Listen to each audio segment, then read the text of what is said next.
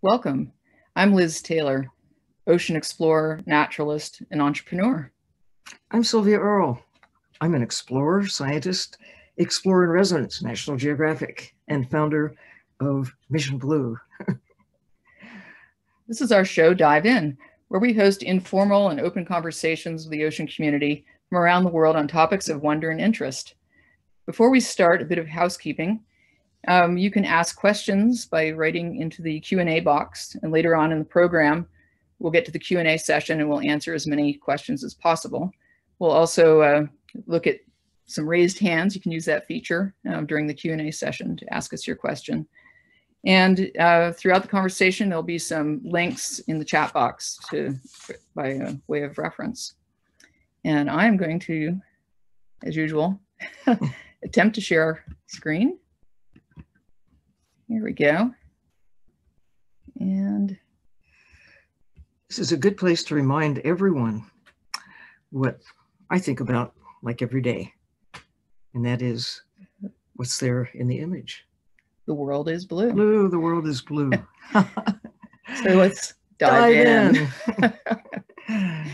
Today, we're going to be talking about some of the most important animals in the ocean when it comes to maintaining water quality. These are champions of protecting the shoreline, and they come in all different shapes and sizes, from sort of the size of your thumbnail up to the size of a man's large shoe. Yeah, well, and what are we talking about? Who are these creatures? They are the oysters. Oysters. The world is our oyster. It is. I remember them being super abundant in Florida when I was a kid. They were just kind of everywhere. We'd go out and manage to cut up our knees and feed on them accidentally. Well, this is with its top shell off. It's really, I mean, they're bivalves, and you're only seeing one half of it here, exposing that the inner self. Bivalve. Bivalve. Yeah. Oh, yeah, right. Where's mine? Here's yours. These aren't technically oysters, but no, but they're relative. But they're bivalve, relative, yeah. So, but yeah, they come just, and they're so common. They used to just be using them for, road paving, even the crushed up shells. It's just unbelievable to think how abundant they once were. Just try to think what is it that made the first person actually try to eat an oyster? We've been doing it for a long time. They're the mounds of shells that have been left by our predecessors. But this is how most people think about an oyster. They don't know about what they look like or how they live in the ocean. Oysters, like Rockefeller, yeah, or whatever. But as a kid, well, growing up in New Jersey, we got fresh oysters. We don't actually go out and get some once in a while on our own. And the way I got to know them best was not like this, but rather as oyster stew. And I wasn't all that enchanted by oysters bobbing around in that creamy mixture, but what I really thought was fascinating were the little crabs. They're called pea crabs because they're about the size of a little pea. And they live inside the oysters. Not every oyster has its own little crab, but that's the only place that you'll find them. I mean, it's not unique to oysters. They're these commensal, symbiotic little arthropods that live inside clams. Of course, many variations on the theme of oysters. Even inside of sea urchins, you can sometimes find a little crab that I guess makes its way in there as a larva, and then that's its only home after that. Right. Oh, and usually it takes a pair, of course. True. And they set up housekeeping there. And then this little crab is a girl crab. She's got all those orange things. Those are the next generation of crabs in making. And of course, legs. They swim out when the oyster or clam or whatever it is opens its shell a little bit, and little babies go out into the big world and find their own home. But the oysters just seem like such a perfect food. They've been around for many centuries. As you were saying, the shell mounds are evidence of thousands of years of relying on these shellfish. Mighty mollusks. That's right. Even the city of Alameda, where DWR Marine is based, was once called Oyster Island. And there were oysters there. Yeah, thousands, billions of oysters. Jack London, famous author, before he wrote Call of the Wild and other books, he was actually applied the waters around Alameda as an oyster poacher.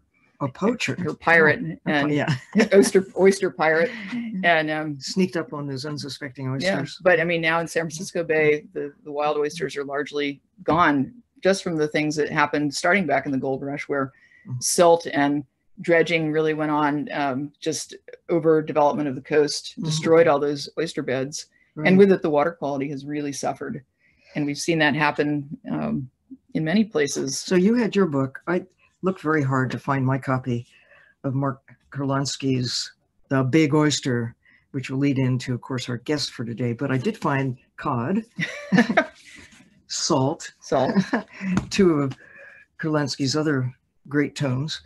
But in the oyster volume, he really talks about what we're going to talk about today, the history of man and mollusk, woman too, in the New York area, and the remarkable number that there were going back, really thousands of years, until Europeans arrived and with them brought their taste for oysters acquired in Europe. And they were just like, they really struck gold, because most of the oysters had already been eaten along the shores of the various coasts in Europe. So here was a fresh place to go after the oysters, and they really did. Yeah, all up and down the coast. They were just decimated. Chesapeake Bay as well. Right, but and with that came just the gross deterioration of the water quality. Yeah. But our guest today is Murray Fisher. He's the co-founder of the Billion Oyster Project. So Murray, if you turn on your camera and microphone and join us. Please. Here he is. Oh, Murray. Hello. So good to be here. Hi, Sylvia. Hi, Liz. Thank you so much for inviting me to join you. Yeah, we love this opportunity to talk about the Billion Oyster Project. What could you describe? Tell us all about it. Sure. So the Billion Oyster Project was launched on Governor's Island out of the New York Harbor School. And it really is an effort to try to get people in this city, which has been disconnected from the marine environment for a long time, to get them working together to restore 1 billion oysters to New York Harbor. And it started with school students from the New York Harbor School, but now we're trying to engage, our goal is to engage 1 in 10 New Yorkers. And if we think we can get 1 in 10 New Yorkers working actively to restore 1 billion oysters, then it might actually help change society and start thinking about what are the limitations and what are the possibilities of a city if it has a more sustainable relationship with its marine environment. So it's an equal parts of an education and restoration project. A lot of people don't even think of New York as an island. Exactly. Yeah. It's just there's so much to compete with. There's so much to compete with. You've got Times Square, you've got finance, you've got fashion and advertising. It's really hard to say, well, what about the local environment? And so we wanted something, the way we talked about it, we wanted a flag that we could take down Broadway. How do we get people thinking about the marine environment? And the oyster, as sort of uncharismatic as you think it would be, has been a really effective tool for helping develop a constituency of people who are falling in love with, taking care of, developing affinity for the local marine environment. So, when I look at this image, it's almost like St. Patrick's Day in New York. Maybe not as much green, but some of them have seaweed. Exactly. I mean, this is just an example. I think this is probably taken somewhere where you grew up, Liz, in Florida, where you had to be careful walking around on the shores because there were so many oysters. But people don't realize that New York City had more oysters than anywhere else in North America. And there were 200,000 acres of oyster reefs, and they would have been the dominant underwater feature. And they also helped create really the entire ecology of the harbor, would have been an oyster reef dominated ecology. And so when Europeans arrived and ate all of the oysters and dredged to make channels and siltation covered them up, we essentially removed trillions of oysters over the period of a couple hundred years. Yeah. And oyster reefs that had not just sustained, all those fisheries, but also humans for thousands of years previously.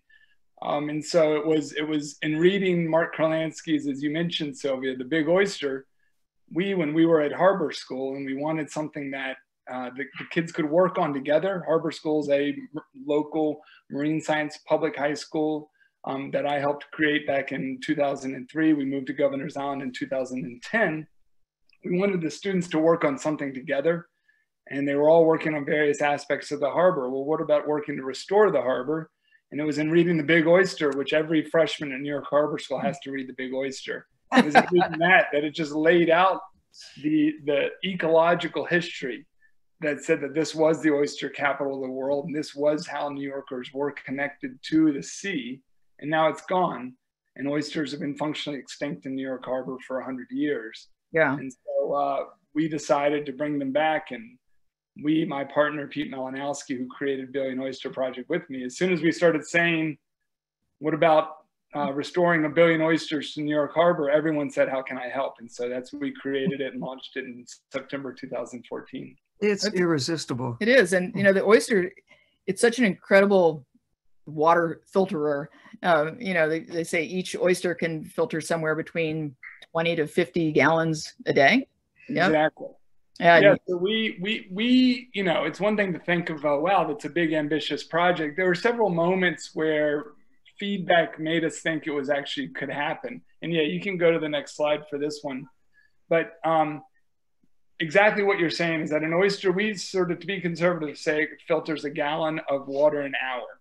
Mm-hmm. In New York Harbor, it turns out, we worked with Stevens Institute of Technology. New York Harbor is, if you sort of go from the Tappan Zee Bridge down to the Verrazano Bridge and over to the Whitestone Bridge and the Goethals Bridge down by Staten Island, that is actually 74 billion gallons of water.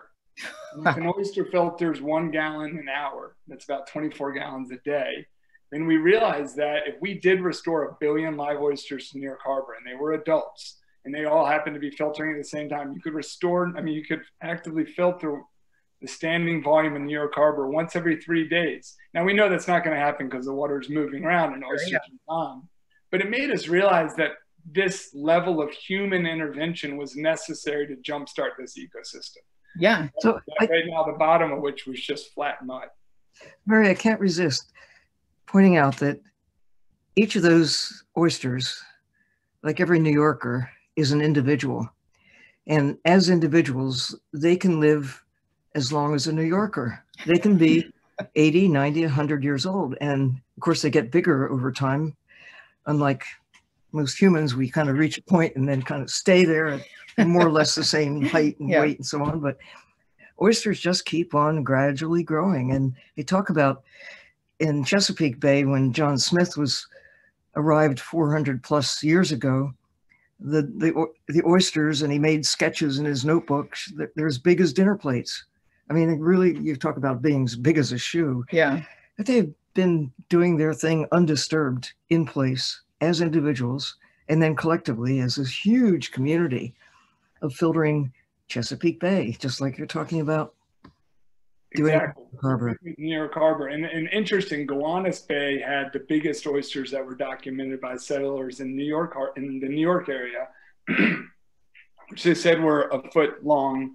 And I think it is, and it's what's amazing about that is now obviously Gowanus Bay is a Superfund site.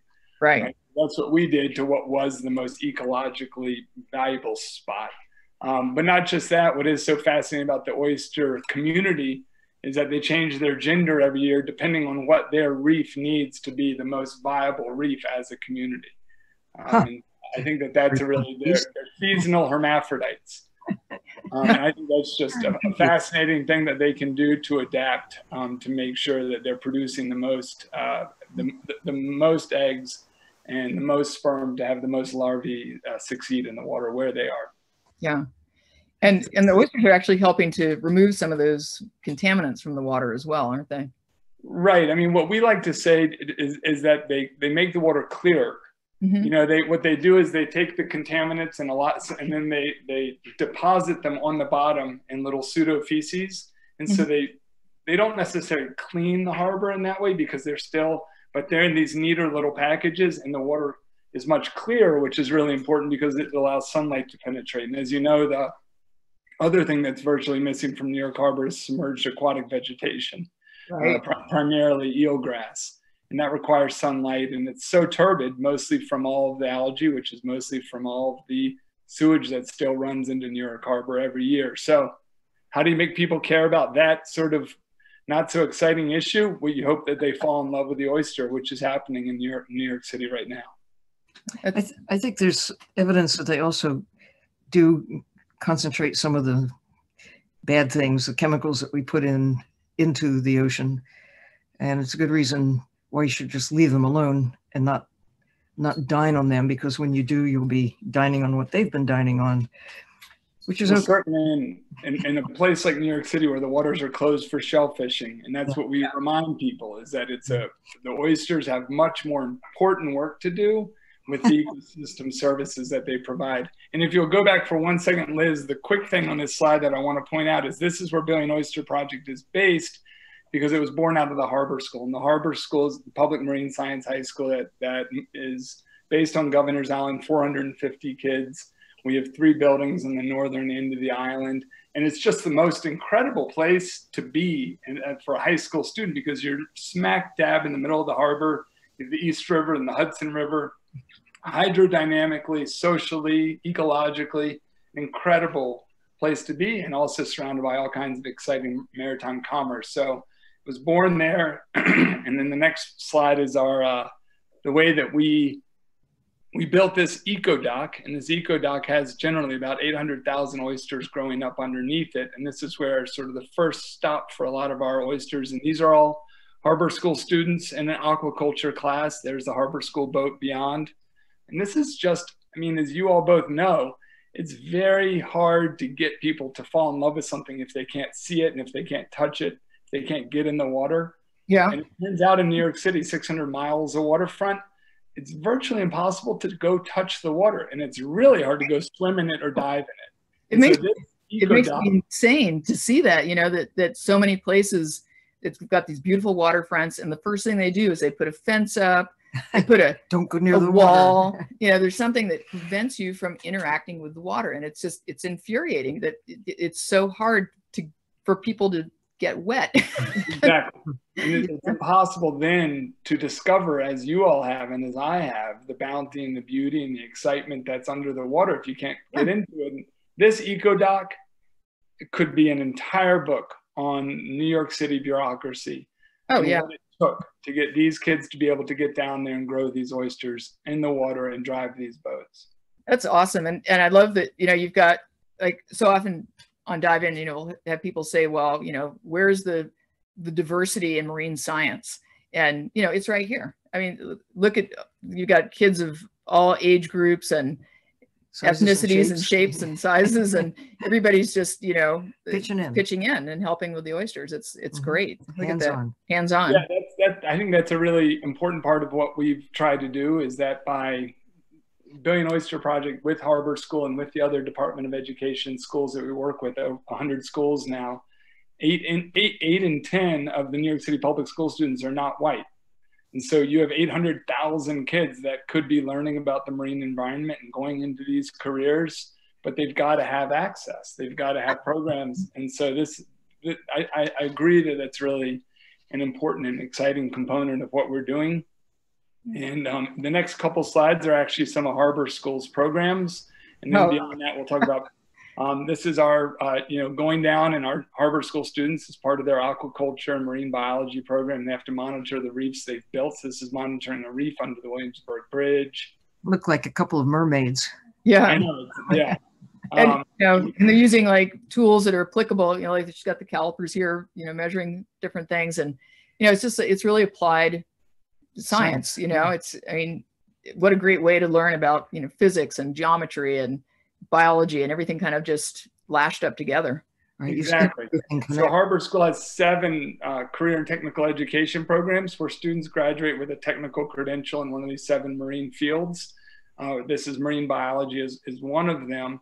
And they all have a role to play in the Billion Oyster Project. And so the marine biologists have to monitor the oysters. And if you go down, we'll see like the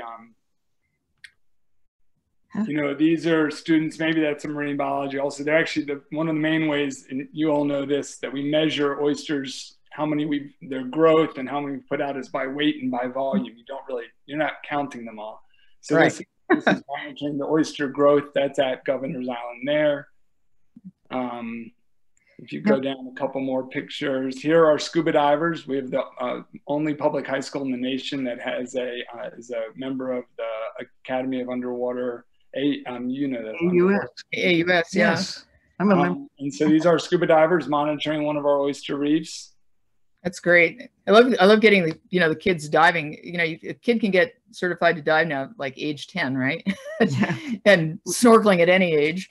I can't Right. remember how small I was when you threw a snorkel on me, but pretty small. Snorkel was bigger than you. Yeah, the snorkel could barely fit in my mouth. But it is, you know, because it's cold and because it's pretty polluted and because there's a lot of current and because there's a lot of commerce and traffic and because the shorelines are just straight bulkheads down. Right. To sort of flat mud that has several feet of what, you know, we call the black mayonnaise. I know you all know about that. It's not a friendly place to fall in love with scuba diving, but Harbor School graduates every year 15 students who are scientific diver certified. That's awesome. And it is. I mean, we kind of have the same thing happening in San Francisco Bay, where it's not like the friendliest environment, and it's cold and it's murky and but even now, I mean, I'm getting people that are coming to me and saying, you know, our pools are closed and we can't swim. And I'm like, you've got the bay right there. Let's find ways to get, you know, here's a wetsuit, like here's the mask, and the big swimming pool. And you get people that just start to reconnect with the water. And the live water.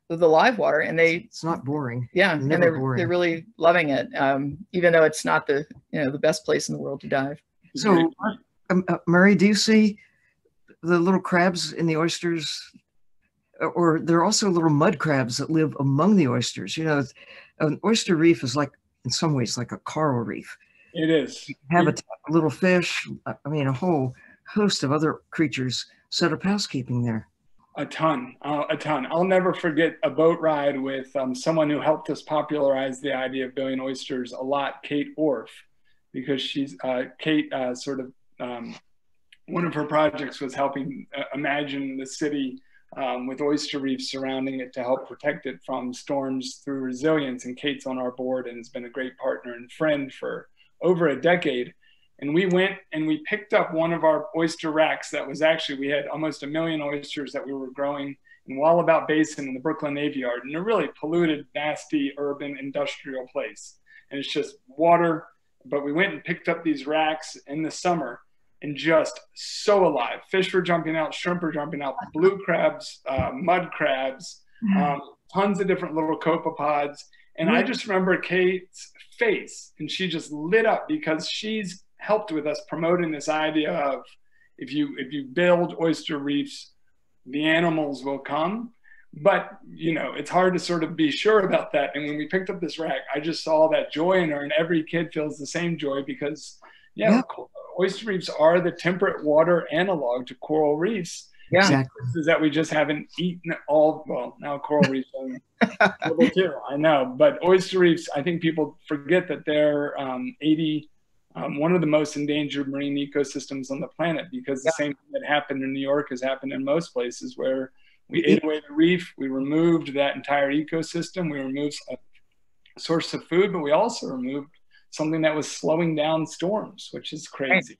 Yeah, it's sort of what we're taking out and what we're putting in at the same time. It's just terrible. If this progresses as it seems to be going, you can imagine a day when you could actually eat some of the oysters, but don't eat them all. I mean, well, I think that, you know, a lot of our partners are the oyster farmers. And they're in really clean water, and they're, you know, to grow that protein, there's no inputs. You know, they're removing the phytoplankton, they're creating that same habitat. You don't have to put in any fresh water or any food or any of the, you know, fertilizer or pesticides or herbicides. So we do promote the idea of it being one of the most sustainable sources of animal protein. But of course, once you get to know your oysters, you really don't want to eat them. Okay. They're individuals, you know. I got my oyster. There's some oyster farmers that are going to beg to differ. They get to know them, still enjoy eating them. Well, I never will. Yeah. Again, I used to, but now I know too much. You do, but good for you. But so this is just one more of these Harbor School Career and Tech Ed pictures of a welding certification program, and they're building the oyster reef infrastructure, which are these big gabions that we then use to put thousands of oysters inside them to actually build reefs. And there's dozens of these sites around the harbor, and to get their welding certification, which is a very high need job in New York City, they learn it at Harbor School building oyster reef infrastructure. Well, even if you become a lawyer, it doesn't hurt to know how to weld. That's true. Exactly. And if you ask any of these Harbor School kids, plenty of them will say, I don't want to be, you know, some of them will say, I want to be a welder, but some will say, I don't want to be a welder, but it's a great way to learn. It's something no one else does. It's a skill that I'm psyched to have, but I'm still going to go to college and be a history major. Great thing to have on your resume. Yeah. No matter. Just one more monitoring. Oh, they have a little crab there. Probably not a crab. I think it's probably a mud crab. Yeah, look at the smile on the smiles. Yeah. And Harbor School is not only is it, you know, people think maybe because a lot of the technical parts of it, is it more male heavy, but it's around 50-50 male female out of 500 students. That's excellent. Well, there's Rosie the welder. Yeah. I mean, we know girls can do these things too. Yeah. Yes, and this is, I think, the final of these pictures, which is the vessel operation. So the students also have to drive all the boats to go do the oyster reef monitoring. And so, again, if you want a 17-year-old to feel responsibility, put their peers in the boat with them who are going to go scuba dive and go monitor oysters. Yeah. That's the learning level just gets elevated so much. And it's almost, you know, as you all know, the marine environment is an incredible place to be able to allow people that responsibility to learn in a way that other classrooms, it's tough to replicate it. And then the Billion Oyster Project brings all that together. It truly does. It's that combination of the, you know, having the actual working waterfront that's accessible to people, and then melding these different skills and sciences together. It really does help to get a lot of confidence in kids that, you know, they may not have had that kind of opportunity before. They're made to feel that somehow that they're, you know, that they're incompetent, but this just raises it right up, and they're given those chances to and they're to giving shine. back. And they're giving back. Yeah. Exactly. Rather than, I'm telling, a lot of high school kids in the public schools in New York City feel as though they're made to feel almost as if they're a burden to society. Yeah. Right. And so how amazing is it if you're saying, no, society needs you. You're restoring. You're leading the effort to restore 1 billion oysters through your boat driving, your aquaculture, your welding. It's very empowering and exciting. And also, it doesn't matter your background. Yeah. Because very few kids come to Harbor School knowing how to drive a boat or weld. No, sure. Or teachers either. Yeah. Right, exactly. We're all learning it together. And I love that it's a model that I can easily see it just kind of being able to be replicated everywhere. Yeah. Why not? Yeah, that might be for the next dive in, or maybe for this one later. So we wanted to show a couple pictures. It's Harbor School's where Billion Oyster Project started, but now we have programs throughout the whole city. We have 100 sites where volunteers are running what are called oyster research stations, where they have a little oyster garden down around the shoreline somewhere.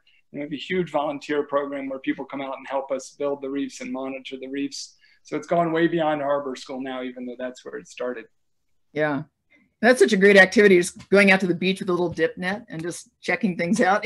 It's just, you know. And there's so much more associated around the oyster reefs than just in the sandy areas. Yeah, you just can scoop up all kinds of little critters out there. Cross-section of life. Yeah. And there they are. Look at all those guys. There's some more of it. Exactly. You know, those are the oyster drills on the bottom left, which I don't know if people know this, and it's embarrassing trying to describe this stuff in front of you all, but the oyster drill is a marine snail that actually can create a hole in the oyster shell, and then it ingests the oyster. And so that's the biggest predator of our oyster reefs right there, that tiny little, sweet little marine snail. Yeah, and it can do a lot of harm to the oysters.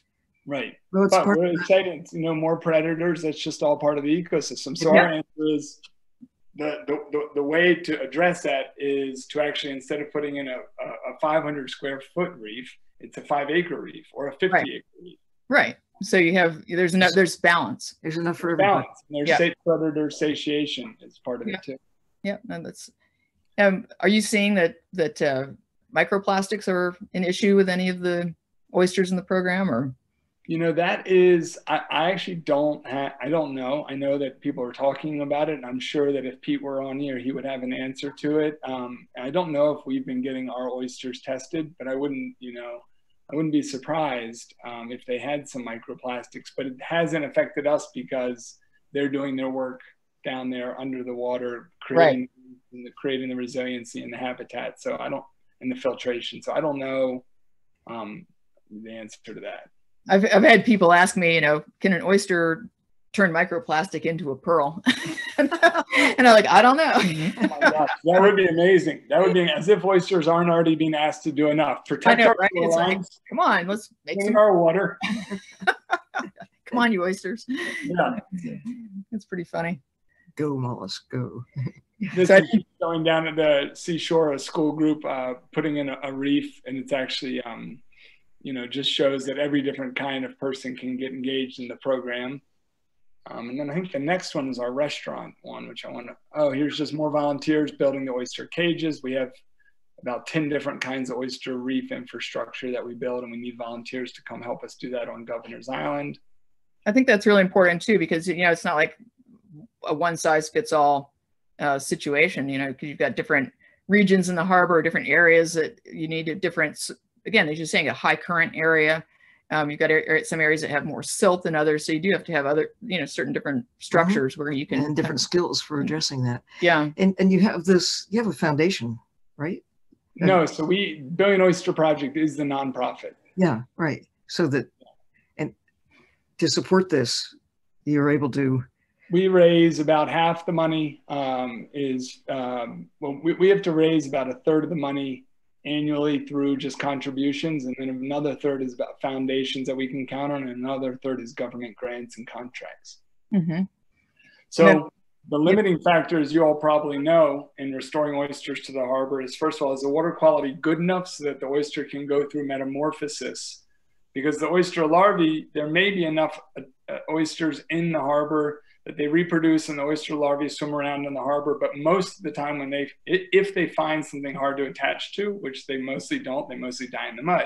But if they do, most of them then die going through metamorphosis and going from being free swimming larvae to being a sessile organism that will live in that one spot for the rest of its life, because they become more vulnerable during metamorphosis, and the water quality has to be really good during that period. Mm-hmm. And so lack of adult oysters is one reason that they haven't come back in New York Harbor. Lack of the water quality being good enough to go through that metamorphosis is the second reason. The third is that there's no substrate on the bottom. And so that's one that we are trying to collect oyster shells. So we have 75 partner restaurants that they volunteer to store their oyster shells. We pick them up 8,000 pounds a week in a little truck. Talisker is our sponsor for this program, which we're really grateful to that. That's great. And in the lab, in the hatchery at Governor's Island, we actually attach the free swimming larvae directly to the shell. And then after they've grown a little bit, maybe about these little clusters of what's called spat on shell, then we move them down into the reef, and they're much more likely to survive in the harbor after they're a little bit older. And so it's just an example of we are trying to get everybody engaged in helping us restore oysters. And that's only from 75 restaurants. There's 750 restaurants that serve oysters. Right. So we could collect, if we had the money, we collect a lot more, and we cure them on a gigantic site one on Governor's Island and one on Staten Island, where they have to sit for a year in the sun to make sure they're biologically inert, that they're dead. Right, because you don't want to accidentally, introduce any sort of pathogens or invasive species or anything like that. Exactly, and that's has been a great partner in helping us through all that permitting and all of that assurances. Yeah, we have a local group here that's trying to work with the Olympic oyster. they cure theirs by turning them out first to a group of chickens. Oh, really? And the chickens, go through and they pick out any little bits and pieces of leftover oyster debris. Plus, it gives them calcium for their egg production. And then they speed it up. Yeah, and then they kind of like peck around on the surfaces a little bit, and then they create kind of an oyster midden, and then cure for every year, like you say, till they're kind of acceptable and clean. That's the Wild Oyster Project. Yeah, that's local in San Francisco, but it's a different kind of oyster. This is a little Olympic oyster. Yeah, the little thumb-sized guys. Yeah, right. But similar thing. Well, we have a partner on Governor's Island called Earth Matter, and they have a lot of chickens. Yeah, so we might steal that good idea. Yeah, that would be great. It sounds like a win-win. Yeah, the chickens really. They're all in, They but they are. Sure. And they help move the shells around probably too, which you want. Oh yeah, they do. They flip them over and do their thing there. So it's kind of a good way to do it. Nice. So you said you've got a hatchery for the adult oysters? And we have a hatchery at Harbor School. And so the aquaculture students do all of the growing of the oysters with their aquaculture teacher and a hatchery technician. That's cool. Yeah, they grow them and they rear them there, they spawn them there, and then the larvae are put into separate remote setting tanks and allow the little baby oysters to attach to the shells all of the Harbor School. Look at this. It's a nice community group down by the water's edge, but this is what most of the waterfront in New York Harbor looks like. And this is our boat that we pull up to the bulkhead there. We've certainly been pushing the envelope a lot on what's how to access the bulkhead with community groups and ourselves with different boats. And it's just great to push it so that the city has to start thinking about maybe rather than being afraid of this resource, maybe let's make it, we would like to think of New York Harbor as being a gigantic park for the city, and particularly the youth in New York City who may not necessarily be able to go out to the Hamptons on the weekend or go on, right? Like there's our place to run and play and recreate and swim and sail and canoe and grow our minds and our bodies in the way that everyone knows is good for you. We want New York Harbor to be that for the kids in New York City. It absolutely should be. I mean, there's so many things you can do on the water, as you're saying, all the paddling sports, the direct swimming and scuba diving, snorkeling. It's just making the connection that we're a part of nature. Yeah. Right. You start asking questions. Where does air come from? Where does the water come from? Where does it go? Who lives there? But you see things like this bulkhead and you just kind of want to find an architect and shake them and like, what are you thinking? A civil engineer is like, guys, come on. Right. Well, the landowner wants as much land. Sure. The state won't let you fill any in. And so you can't have that slope because the state won't let you fill in any of the bottom. And so what ends up with the landowner they don't want to give any up and let there be a slope. So you very rarely find places where they end up designing a sloping bank that would be much better ecologically and for access. Yeah, all the old shipways are long gone. So and marshes. Yeah. So we have restored 47 million oysters so far, which is not a long way to go to 1 billion. That's in it's in 6 years. But this year we came up with some new techniques because of COVID. We had to rethink our programs, and we came up with some new techniques of how we can scale up our oyster restoration even more with limited resources and limited outside help. And so we're learning, and this year was our biggest year yet. And so we're trying to get to 50 million oysters a year is our goal on restoration. Great. That's wonderful. Well, in due course, Murray, I think that vision of you get enough oysters and the water quality for a variety of avenues. It's not just, you don't leave it all to the oysters, but there are other measures that the city, the whole country can apply to get water quality better. The oysters will do it themselves. The time will come. Exactly. Well, we're starting to see that, Sylvia. That's what's really exciting is we're starting to see baby oysters on lots of hard infrastructure in a bunch of different places where we had not seen them for 20 years. I mean, of all of our time monitoring them. So we're not taking credit for, we're only going to count the oysters that we put into the water. So we're going to get to 1 billion through ones that we plant. We're not going to count all the new oysters. That's just going to be dividend. Yeah. But I think, the other big dividend is what this is going to do for New York in terms of storm protection as well. If we're getting, larger, heavier storms coming through, the oysters were always like one of those first lines of defense for coastal erosion.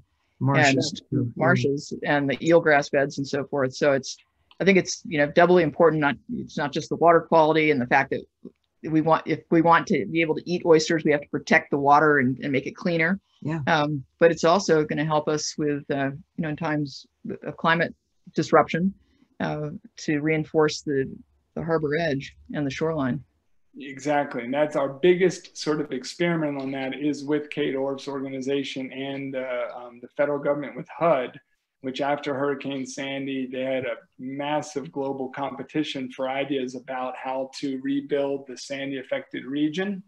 And we were part of Kate's team in creating and designing something called Living Breakwaters, which will be a several mile long breakwater off the coast of Staten Island that will essentially be a built big oyster reef. And it's different than the ones that, a lot of the ones we've done, it'll actually have a lot of concrete and a lot of actual hard structures. But it'll be a great way for us to start learning how that can impact and reduce further storm damage. But that's built precisely with that Hurricane Sandy funds for that purpose. And it's been, that gave us a lot of reason to push forward with more ambitious reef plans and with more support from the entire federal and state and city government. Working with nature. Yeah. Exactly. Giving back. High time. I'd love to see this as well, again, talking about how I know it'll be another episode, but talking about how and where we can see the same sort of program being replicated and thinking about the Gulf of Mexico and how much was damaged after the Deepwater Horizon spill and then these, successive storms, hurricanes coming through, that there's just, and how much shoreline is being lost there, that by jump starting oysters in these other areas that have seen real adversity over a number of years or even decades, that, we can kind of, again, help turn the tide and restore them. Well, it's happening. The Heart Research Institute in Corpus Christi, they're working with the local organizations and really gearing up to give back. And Apalachicola, the oysters there were once famous, and they, just like New York, they kind of stripped them out. Right. They didn't eat all of them, but they certainly took a big bite out of the ocean with what was taken. And it's learning how to work with nature for all the reasons that benefit us and the ocean. And you mentioned the Chesapeake Bay as well, but there's just so many of these areas. But seeing the success in a place like New York, which some people might just think, it's a lost cause. There's so much stuff is being dumped into the harbor, and it's such a heavily used body of water. But engaging the kids is another. It's key. Critical part. It's absolutely critical. That's why we talk about if we were a group of environmentalists who went and tried to restore 1 billion oysters in New York City, first of all, it would be probably a cheaper and faster route. Because it's hard to engage a lot of people, particularly a lot of youth. But we want to change society as much as we want to restore the harbor. We want New York laws and policies and planning to reflect the benefits and the constraints of this amazing marine ecosystem. And so if we can engage everyone in helping us restore the 1 billion oysters, then we think that the city will change. But if we just have a small group of people, and this has been a real weakness of environmentalism in the US, I think, is it's been sort of on the periphery often. And so how do you get restoring oysters into the mainstream of New York? Public schools. Yeah. Right? That's one of the reasons why it's been an effective way to sort of awaken New Yorkers to this incredible resource and opportunity there is with a restored New York harbor. Well, you're restoring that, but you're restoring the connection with nature. Right, exactly. Exactly. That's the goal. One of the big problems with our society today, we become too separated from the very systems that keep us alive. Yeah, exactly. And that's exactly what we're trying to do in New York City. And it's been incredible to see that even in a place so removed, it's possible, and people are yearning for it. Yeah. And it's really very similar to what you're doing with the Hope Spots, to the Mission Blue Hope Spots, is that each Hope Spot has to have sort of a constituency. You know, there's sort of always kind of a local champion and a, you know, science element, but it's really about getting the community behind it. And right. Because you don't want to come in as just sort of like this outside person saying, you know, I'm here to restore this or save that or tell you what to do. Yeah. But it's really all about that community engagement and understanding that by reconnecting, it makes everything more sustainable, better for our health, better across the board. Right. Well, you do not know it, but this is a hope spot that you've got going here. It is. It really is. Great. Well, thank you. And this is our staff. I'm the board chair now, so I've been, let's see, 3 years now removed from the day-to-day. So it makes me proud to look at this staff, but also sad that I'm not there with them every day. We've grown. When we launched Billion Oyster Project September 2014, we were 2 people, and now we're 30 people. And our budget's nearly $5 million. And Pete Malinowski is up there on the top right as the executive director. And this is the rest of the incredible Billion Oyster Project staff that makes it happen every day. And there's several, what's really cool is there's several Harbor School graduates Awesome. who want to study something like marine science or something related, who we've now hired to work at Billion Oyster Project. That's just the best. You grow your own staff. Exactly. Yeah. Am I correct that I've found myself in the dark? Is that true? You are a little bit dark. There you go. Hey. Should I go into the sun? Get over into the light. Yeah. Go into the light. Okay. There you go. That's better. So I just wanted to share. I want to show you this one little slide here. That this is just a local effort here in San Francisco. They've got a wetland, and they've put out these reef balls in hopes of attracting some oysters, but also making some additional habitat. Waiting for the oysters to see what else will come. Yeah. So I'll have to give you some updates on this and see what happens down the road. I can't wait to see. That's the before. I want to see the 3 years later. Yeah, absolutely. But so that's kind of the end of our slides, and I think we're going to go over and get ready to take some questions. And let's see here. If you do want to raise your hand, you can do that with the raise your hand feature, and Gigi will call on you. She'll let me know if I have raised hands. And then if you do ask a live question, please keep the question very concise so that we have a chance to get through and get to everybody. So let's dive in here. Okay. James is asking us, why don't the oysters digest the crabs or the crab eggs? We have some idea about that. Well, over a gazillion years, they've kind of figured out this partnership that the crabs, first of all, are kind of biggish. I mean, when they're small, you're right, they might just get gobbled up as a bit of plankton. But there must be something in the nature of the baby crabs when they set up housekeeping. Probably a chemical signal of some sort saying, I'm not good to eat. I don't really know, but the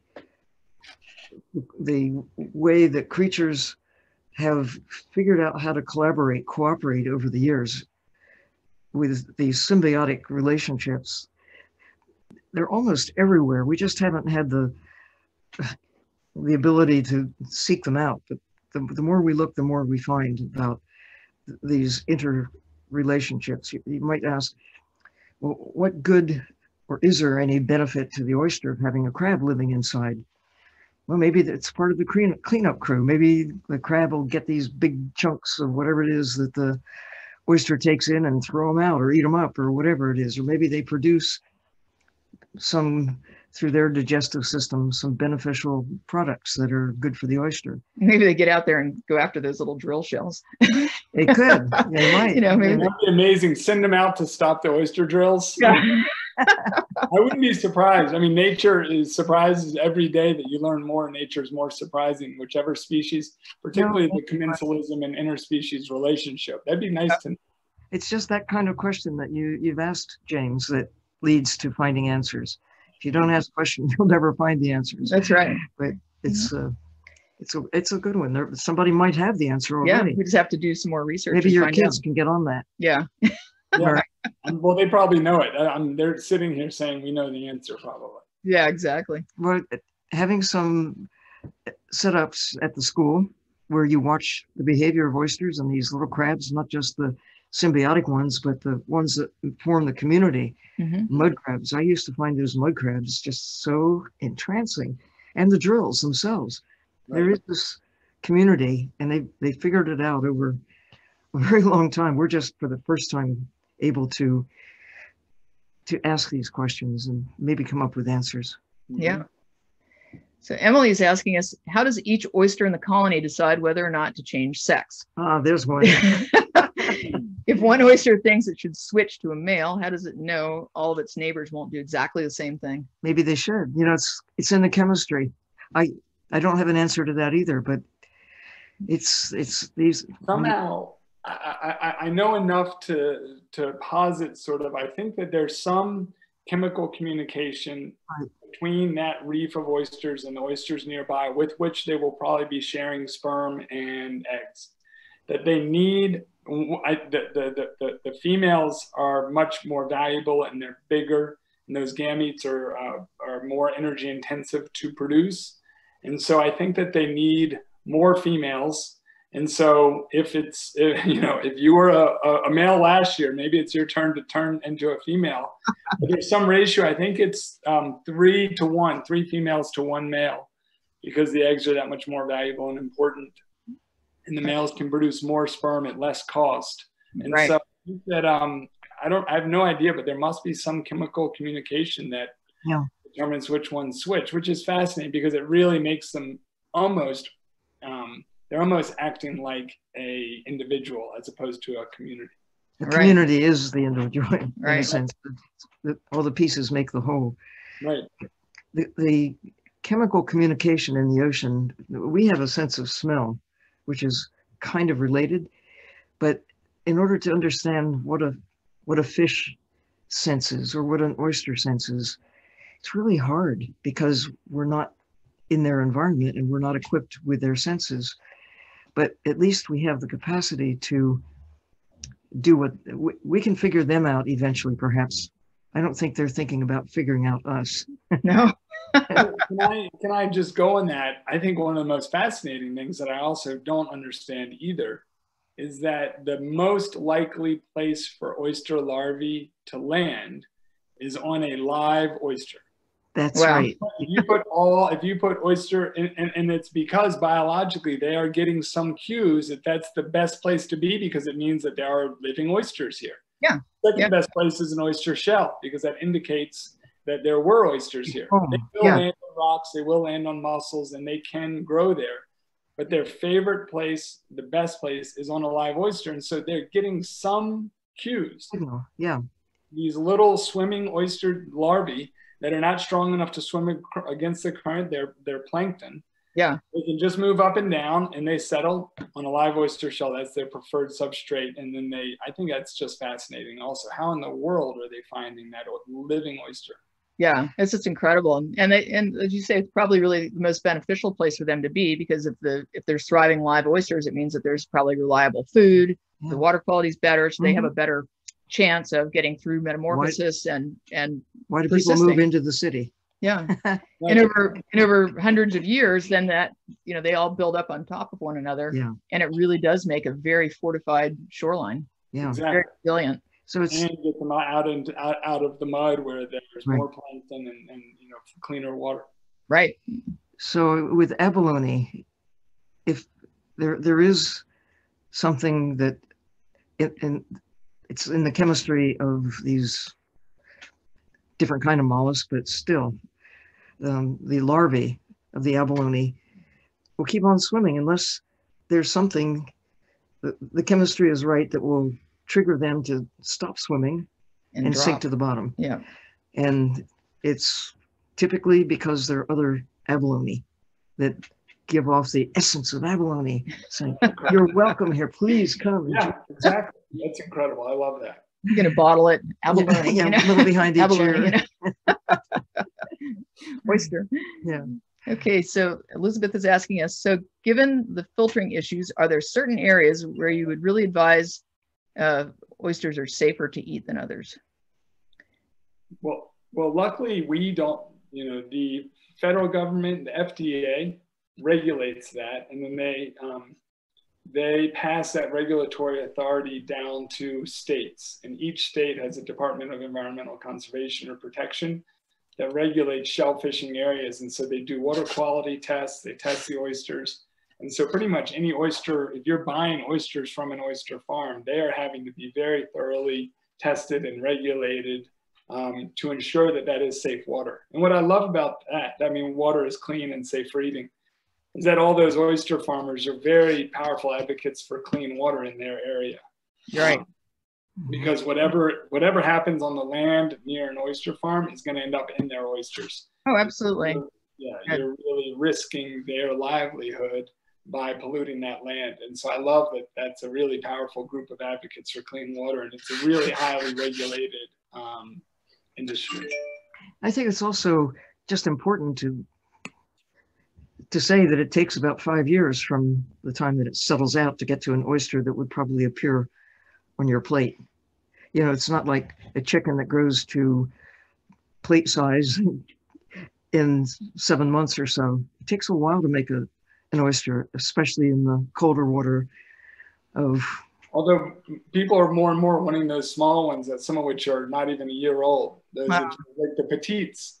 I can't wait. They can't wait, but there are some that are younger than that. I'd say like a year or two is becoming sort of the norm. Well, here's another thing. It's carbon capture. It is. Exactly. It's carbon capture and sequestration. You've taken the carbon it's in the atmosphere and then goes to the water, then goes into the oyster. And the more you can keep them in the water, or if you take them out, to put the shell back in the water so that it stays, so that the carbon isn't released back to the atmosphere. Out of the water, ultimately degrade and put CO2 back in the atmosphere. If you put it back in the water, it becomes a habitat and stays sequestered. Yeah. Right. Yeah, that is another benefit. There's a lot. It's another benefit of the oyster growing. Yeah. Yep. Win-win. Ira's opening up with a throwdown, and he says that New York City water is better than San Francisco water. But he's also asking, is the Harbor School giving any training in the management of aqua systems? I mean, aquaculture systems. We are giving training to 18 sophomores, 18 juniors, and 18 seniors every year in our aquaculture career and technical education program. But outside of Harbor School, we're not. Billion Oyster Project does have different volunteer opportunities that may be able to count as some, but nothing official. So it's really just Harbor School is the public high school, and Billion Oyster Project, we have the volunteer.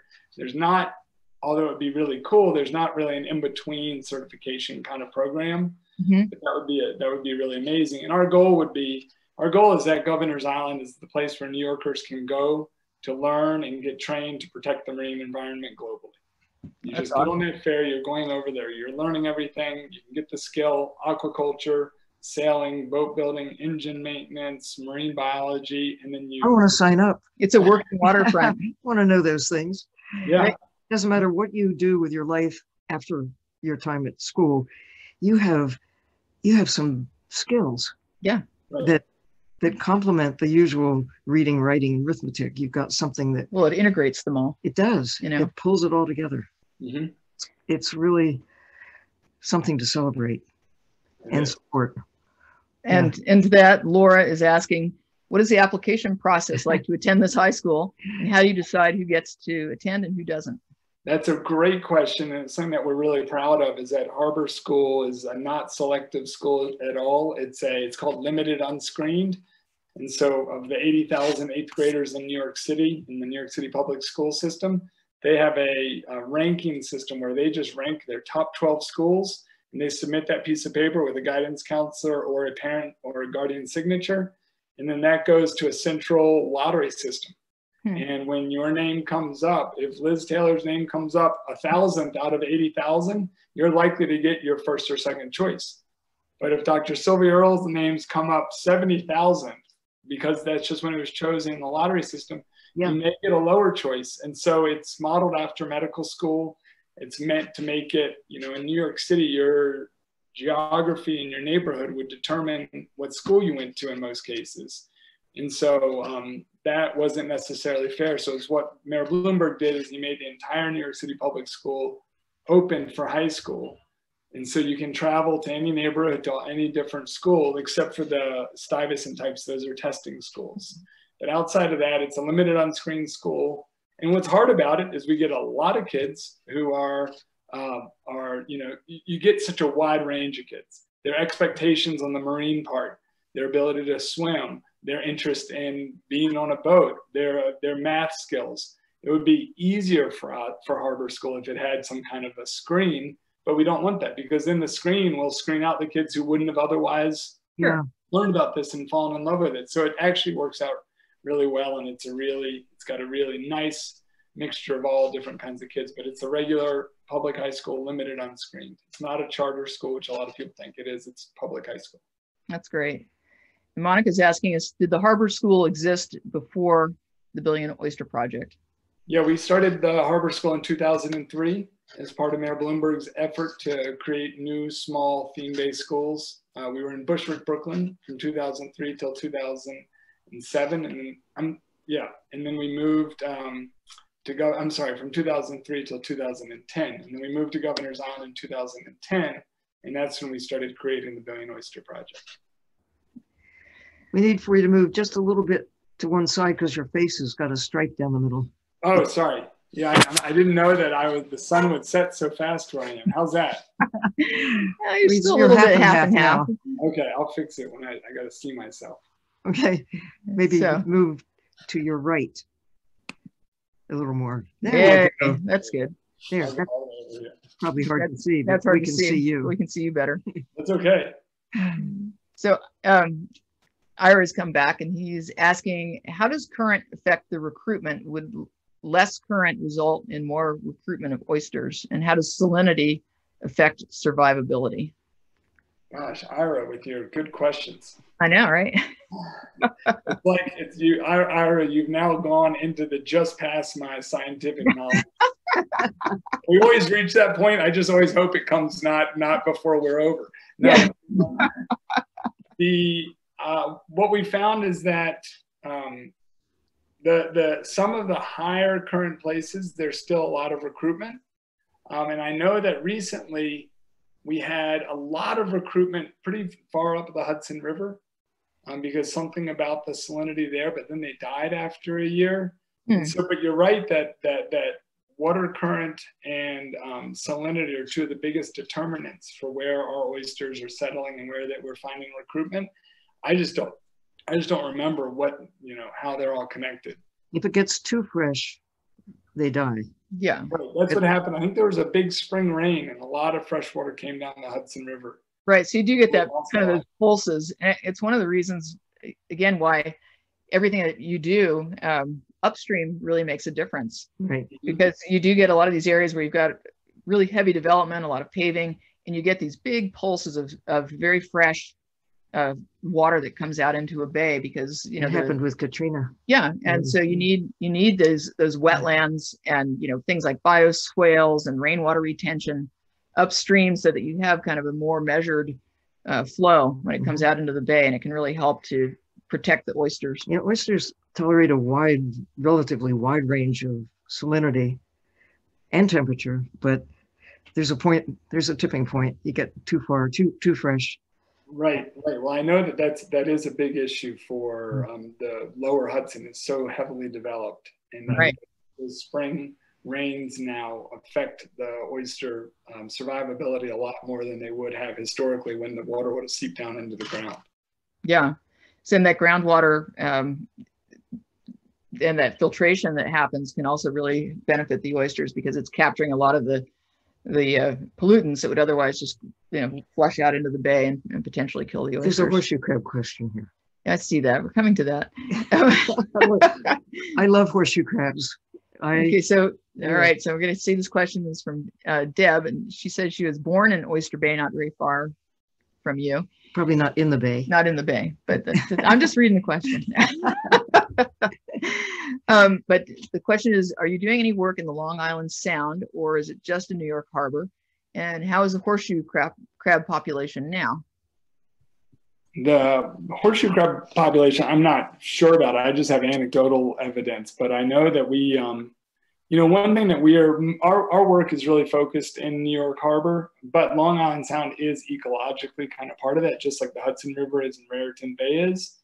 So it's not, so we consider ourselves to be, kind of working there, but we're not actually working in those communities yet. We did do one program with a board member of ours up in Greenwich this year, in Connecticut.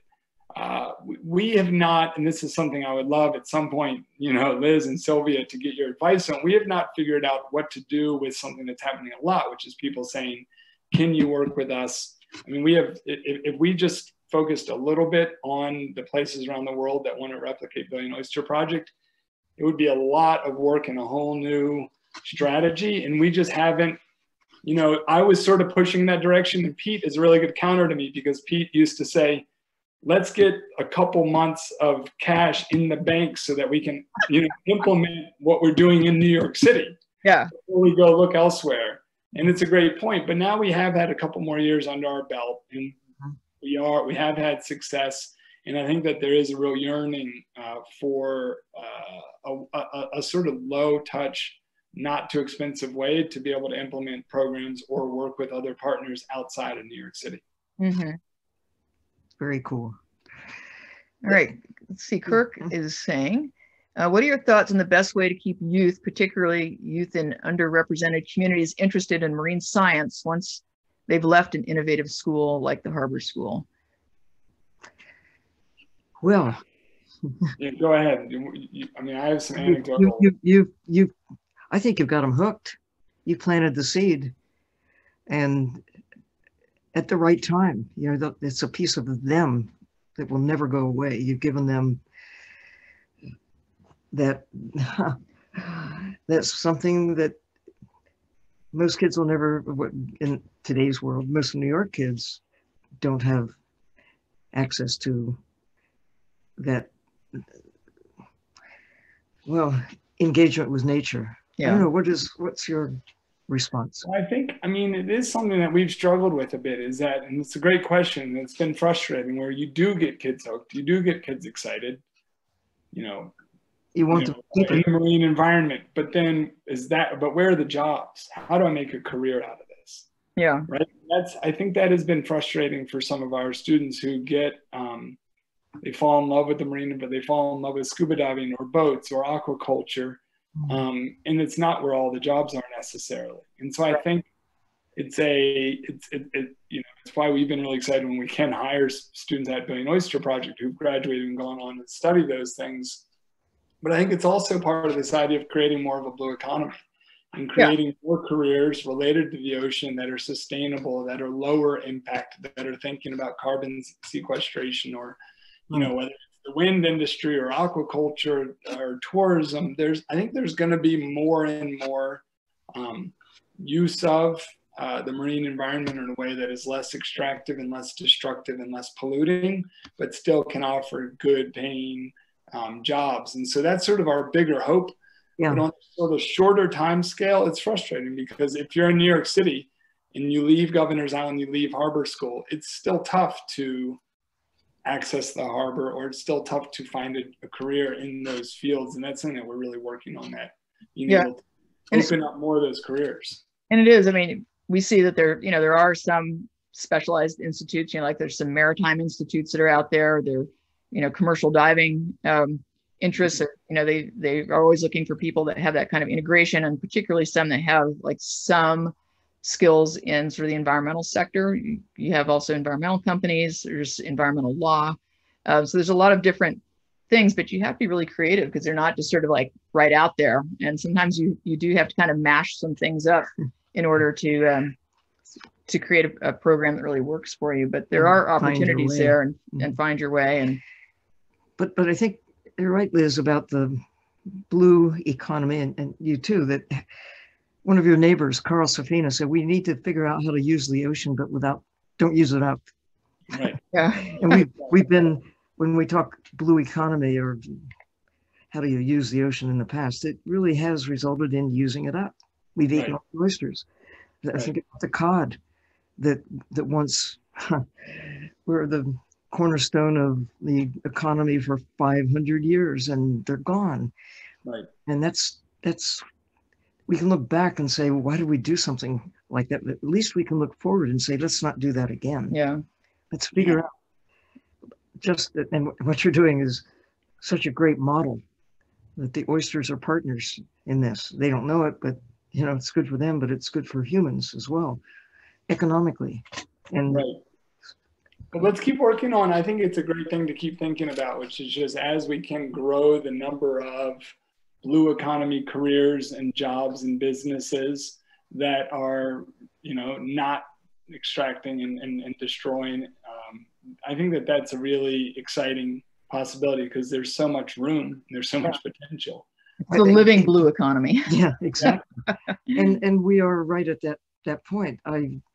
We, all of us, have witnessed this great era of learning things, discovering things that could not be known before recent decades, from going high in the sky to going deep in the ocean, or spreading the word in a global sense. But I think what we're right at the edge now is this great era of recovery. Mm-hmm. And we have to hurry, because going back to nature, taking care of the systems that make our lives possible, that's really the challenge. And there ought to be a gazillion opportunities for making a living in that direction. Right, recovering and restoring. Yes. Right.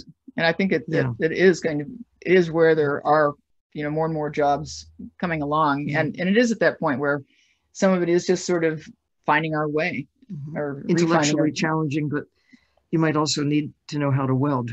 That's right. Right. So I guess to that point, Evelyn is asking, what is the biggest setback, or what is the biggest setback when you do this project? The biggest setback, I mean, I think the biggest challenge has been, and we're in a very good place now, but the biggest challenge to restoring a billion oysters to New York Harbor, obviously anyone would say funding, right? If you have enough money, it's easier. But I think one of the biggest challenges is that there's no state regulatory framework for really doing it. There's a really sophisticated state regulatory framework for protecting the ecosystem. Therefore, you have to get a permit to do anything in the harbor. Yeah. There's a very sophisticated regulatory framework for growing oysters in waters that are classified as open to shellfishing. But in waters that are closed to shellfishing because they're too polluted, there's actually no regulatory framework for how do you restore an oyster to that place. Mm-hmm. And as a result, our permit process has been as laborious as if we are permitting a gigantic dock or factory in the harbor, even though it's an oyster reef, which has been proven to be beneficial, but there hasn't been yet. And now we have a great relationship with the state DEC, and we're all working towards it together, because they don't want to, you know, have to spend all their staff time on this either. We're creating a new regulatory framework where we'll be able to sort of get one big permit that for this entire area. It's great to store oysters as long as it meets this various goals. And then we can spend less, you know, time on thousands of pages of permits, which is what we have to do. Oh yeah, I'm well familiar with that. Yeah, it's incredible to put, and also what it's done, and is the reason it has in some ways been a setback, is because their job is to protect the existing ecosystem. They're very hesitant to permit a 10-acre oyster reef. And so you get a 1,000-acre oyster reef. Well, anyone knows if you go to restore a forest and you put 10 trees out, they have a much higher likelihood of dying as an individual tree than if you put 10,000 trees out. Mm-hmm. There's all kinds of beneficial community impacts that happen ecologically. Yeah. That you can't get from a little oyster reef. You get all the oyster drills. I mean, we went to our first little reef, that was the first one that we got permitted, and blackfish and blue crabs had come and eaten all our young oysters, all of them. They said, thank you very much. Yeah, thank you very much. When's your next tiny little group of oysters coming? Yeah, yeah. But if we put down 10 acres of oysters, they couldn't have done that. And so I think that that's been very hard. And it's been one that we have I'm very proud of the fact that we've worked together with the state to where now they are actually pushing, Governor Cuomo's pushing us. I want 50 acres of oysters restored. Make it so. Exactly. We're saying, well, a couple of years ago. So it's been a great relationship, and now they've really become our biggest partner, where before it was a real challenge, the permits. Well, that's great. It's good to see that there can be positive change even to a really bureaucratic machine like that. Yeah, and it'll be a good model. It'll be a good model for other urban areas that are closed to shell fishing. Yeah, exactly. Because the mindset is about fish. I mean, whether it's fish or oysters, as commodities, but you're looking at it in a different way. Yeah. Right. And so again, this is showing how it can be done. Yeah. And then that really does provide encouragement to other places where they have similar problems. Right. So Maurice is asking us, are the drill snails the only natural predator in New York Harbor to the oysters? They're humans. Besides humans. But you're just mentioning the blue crab, yeah? Yeah, there's several species of crabs. There's the Asian shore crab, which is an introduced species. There's the European green crab, which is introduced.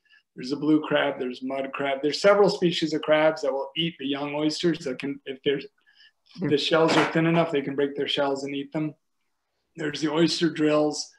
And then there are the blackfish, which is also, what is it called?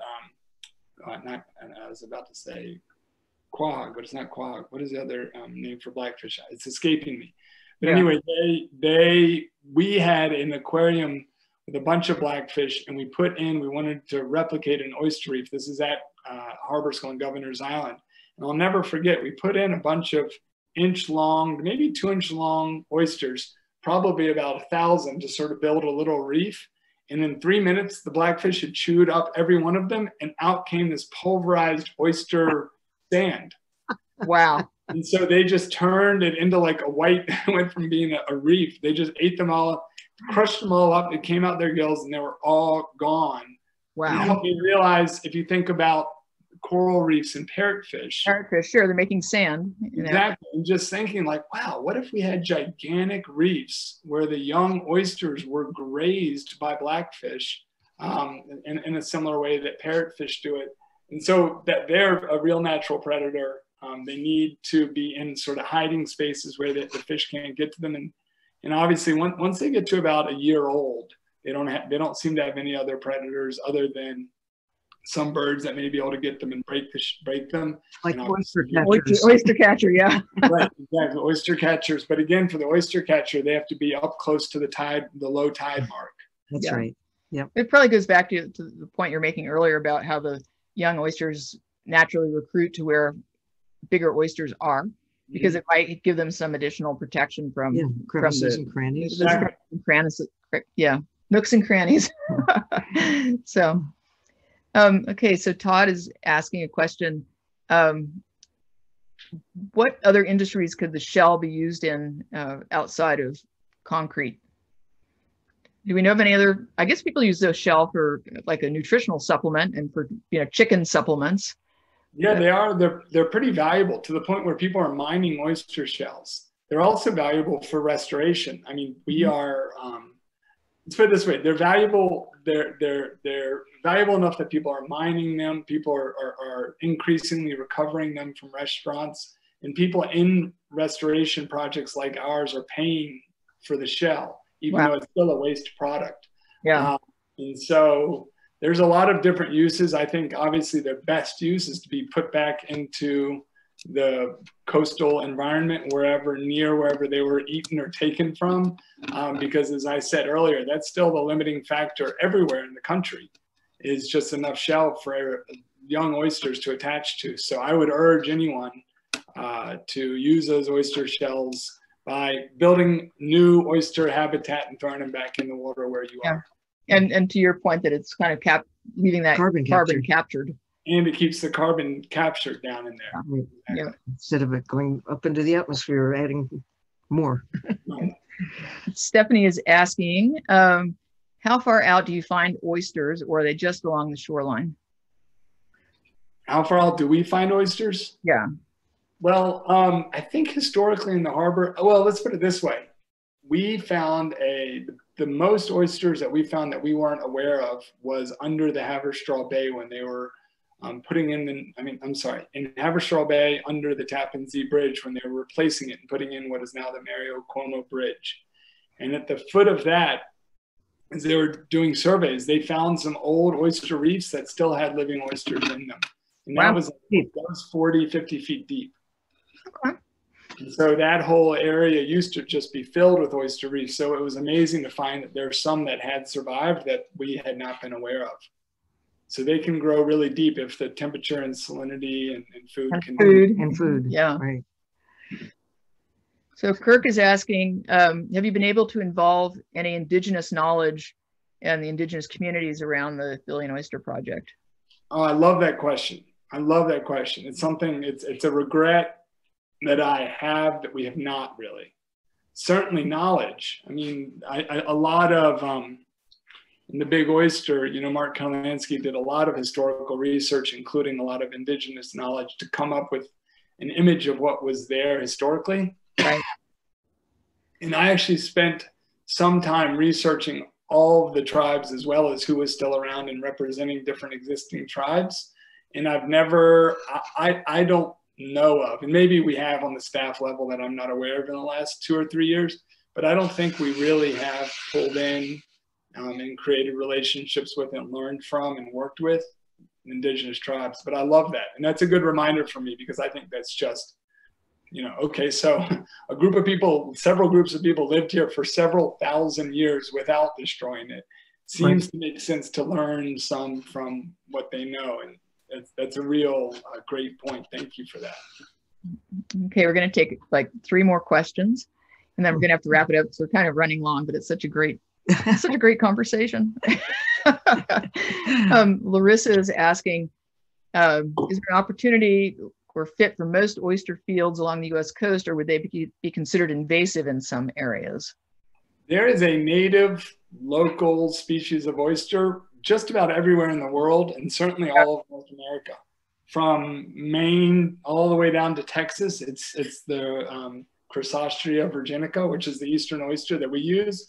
Right. But on the West Coast, they're Pacific oyster and the Olympia oyster. Right. Olympia oyster. Well, the Pacific yeah. is the Japanese introduced one. one. That's the introduced one. So it's just the Olympia oyster. Is that the only native oyster? Yep, the Olympia oyster. Right. So I mean, we could do it with just 2 species, which I love. Yeah, and I think it's really the way to go, is to focus on, you know, again, restoring, not introducing anything, but restoring the native wildlife. Yeah, absolutely. To bring the big Pacific oyster, the Japanese oyster, to Chesapeake Bay because there were so few of the natives. And some of us rose up and said, don't do that. You know, we got enough problem with introduced species as it is. Yeah. Bring back Chrysostrea virginica. I mean, bring back make them feel at home. Exactly. But that worked. And that's a success story. And that's, you know, with all of the great advocacy, you know, from people like you and Chesapeake Bay Foundation deciding finally not to bring in the Pacific oyster. Now the Chesapeake is becoming another real recovery success story for the oyster. Yeah. Yep. Okay, 2 more questions. All right. Maurice is asking, does the school offer any summer programs or volunteer opportunities for high school students that don't go there already? Gosh, it's another place where I wish that we had created that. It's just not really. You can the best thing to do is volunteer with Billion Oyster Project. And a lot of that happens in harbor school facilities, some of it with harbor school teachers or students doing a lot of the same kinds of things. But harbor school, you know, part of what I was trying to do is I was trying to make it be so many things. It's a public high school, and that's so hard as it is. Oh, yeah. Right? You've got 500 sets of parents. You've got the city. You know, all the rules. There are so many hard rules. That's why Billion Oyster Project became really nice, because as a nonprofit, it was much more flexible to deal with volunteers and to deal with outside programs and certifications. So anything like that really should be directed to Billion Oyster Project. But if Maurice ends up volunteering, he'll see that it's all alongside and near and with Harbor School, but just we have to keep those things separate. Sure. Okay, this is our final question for you. What is the #1 way that you want New Yorkers to help the Billion Oyster Project? Well, I mean, that's a great question. #1 way, I'm gonna cheat and not answer it entirely. Our goal is a billion oysters and 1 million New Yorkers. 1 million New Yorkers restoring 1 billion oysters to New York Harbor. That's our goal, and that's, as I said before, I think, or maybe it was in our discussion before, is that if 1 million New Yorkers get engaged, then they talk to 10 people a week, then that means everyone in New York will hear about this effort to restore 1 billion oysters to New York Harbor. And that, we think, is what we need to reach to actually help change society. So we want 1 million people engaged. And the ways to do that are become a member. You can go right to the BOP website and become a member. Volunteer. Adopt an oyster restoration station right at the water's edge that you go down to, and you count and monitor the oyster growth and the critters that live and associated with it and the water quality. We have 100 of those. We could have thousands of those. It's just a little kit that you just drop over the edge of the water on 600 miles of waterfront. Get your local restaurant to become part of the Billion Oyster Project and collect shells. We're counting everyone that works in a restaurant as part of that 1 million. Get your local school to become a Billion Oyster Project school. We have curriculum now for 5th, 6th, 7th, 8th, and high school. So all middle and high school, we have curriculum about New York Harbor and how we need to, we need an ecological based education. We've destroyed this planet because we don't know anything about it, and so how are we continuing to teach and train and create young leaders who don't know anything about nature? And so we've created that curriculum for New York Harbor, and we want every school to be implementing that. And we want every, if you go to public school in New York City, we want you to have been, swimming, growing oysters, engaged somehow in the harbor. And so those are the main ways right there. Those are the 5 main ways: the volunteer, the restaurants, the schools, the donor, the member, or the oyster restoration stations. And they could write a check. Yes, absolutely. We'll always take, as I said, that always is the hardest part. Yeah. Always the hardest part. And it's always so frustrating that the city can't look long-term and think really hard about resilience and water quality and food and habitat and fisheries. And all of a sudden, wow, why doesn't the city but no, it's never thinking about that way. So we rely on the private sector for a lot of our funding. So obviously any donation makes a big difference for us. And it is, our annual appeal is happening. So I'm sure you can look on the BOP website and find ways to help there. Well, thank you so much for joining us today. We're going to do this again. We will do this. We'll bring you back and have some updates, and we'll talk more about the live blue economy and its importance, because I think it's really critical, and getting all these things going in the same direction to make it is. And really for me, because I've been spending some time on this now, trying to understand what are the kinds of companies in the blue economy that we as real environmentalists think are okay, right? Like I've gone down a bunch of different paths with different companies, and then I'm wondering, is this really just technology going to be used for drilling for more oil? And you know what I mean? And so it's always a little bit confusing for me to figure out, what are those careers? What are those companies? Who do we want to get behind in the new blue economy? Yeah. Will sustain, restore, recover, instead of the deplete and detract and extract and destroy. Well, we try to go down that path every day at DOER. It's tough. So it is. Yeah. It is. Well, looking forward to that conversation. And again, what an honor to speak with both of you. I had so much fun, and it's just a great opportunity. Thank you so much, Gigi, for giving me the opportunity to do it. Yeah, Ocean Elders. I failed to say at the beginning, I am one. Yes, you are. So again, thank you to our producers and our partners, Ocean Elders and Medley Media. And mostly thank everyone out there in the community who keeps showing up and participating week after week and month after month. Dive In really feels like home to us at this point. I hope it feels the same to blue. you. And it's blue.